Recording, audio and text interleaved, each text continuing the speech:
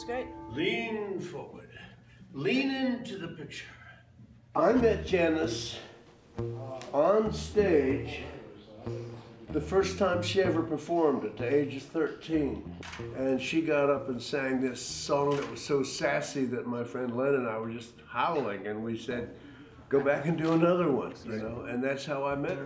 Tom is being modest and not mentioning that after all of these years of being a road warrior, or as we say, a road rat, he has actually announced his official retirement as of November 14th.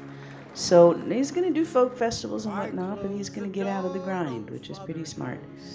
While I was still a boy, sail when I go. I said to them, let's go, because I love Janis Ian and he loves Tom Paxton. So I knew this is a concert we should go do together, and it's been great. I was very pleased. At 17 was probably my favorite song. I was really impressed, and I think she's found a lifelong fan with me now.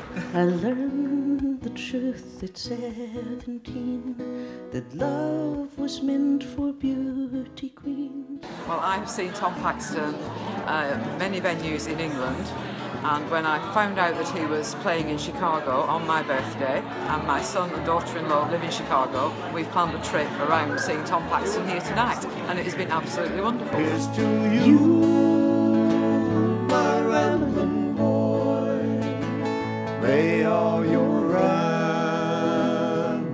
bring you joy.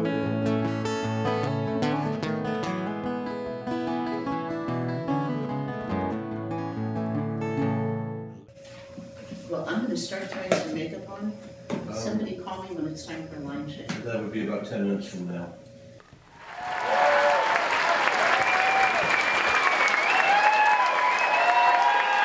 Hello! Oh, you look good. It was a great combination with Tommy and Janis. I've seen them both individually before, but never seen them together, and it doesn't get much better than that. I think everybody had that reaction. 'Cause through the years we've been happy, through the years we've been sad. It brought me back. Bottle of wine, fruit of the vine. When you gonna let me get sober? Let me alone, let me go home. Let me go back and start over.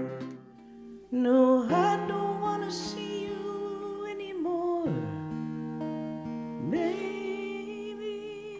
It was just the classiest, most moving thing I've seen in a long time.